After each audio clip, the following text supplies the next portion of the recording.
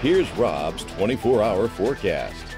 And amen to that last soundbite. 79 degrees outside, fair skies, some clouds out there, but a very nice day with temperatures topping in the lower 80s. More importantly, dew point at 57, so the humidity at 47%. Nice breeze out of the northwest, and area-wide temperatures upper 70s to lower 80s. And tonight it's going to be a little bit cooler, getting down to 60. That was our low last night. Some high clouds moving into the area, but we'll call it fair to partly cloudy. And much the same tomorrow. Sunshine dulled by high clouds and temperatures pushing into the middle 80s. So a pretty good looking forecast moving forward. So here we have it. Temperatures starting out lower 60s, mid 80s the high tomorrow. So about 4 to 5 degrees warmer than today, but overall a nice day with rain chances staying near zero. That changes though by late Wednesday, and another good chance of storms Wednesday night, and perhaps even a severe weather threat. And guess who gets it again?